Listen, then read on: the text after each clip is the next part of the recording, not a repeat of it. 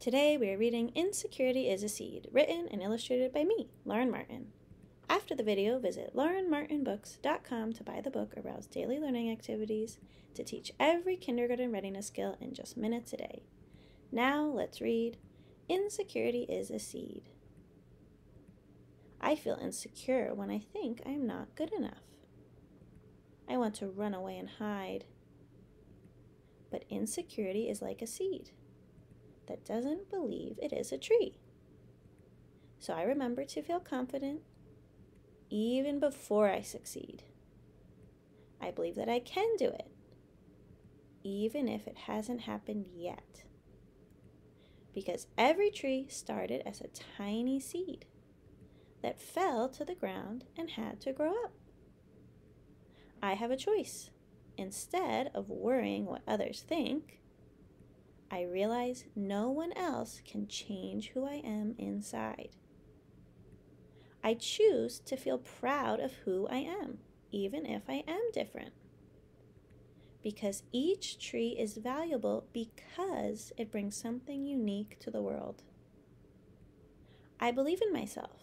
I know I am exactly as I am meant to be. Like a seed who knows it is a tree, just not yet. How can you apply this book to your own life? Draw, write, or discuss the following questions with your family. Think of one situation that makes you feel insecure. Instead of worrying what others think, how can you choose to believe in yourself and remind yourself that no one else can change who you are inside? The next time you feel insecure, how can you remind yourself that you are exactly as you are meant to be, and you are valuable to the world because you are different and unique? List everything you like about yourself. Ask friends, family members, and teachers to add to your list. You can be confident by choosing to respond assertively even when you feel insecure.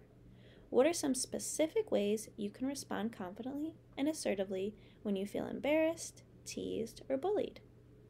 Even the worst moment, day, or year will become a distant, blurry memory. Keep perspective by pretending to be a future version of yourself, encouraging your current self to be confident, joyful, and carefree. Please like, subscribe, share, and click Lauren Martin Books to watch more of my read-along stories. To buy this book or to browse my other books and free learning activities, visit laurenmartinbooks.com.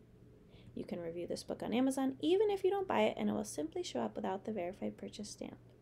Thank you for reading with me.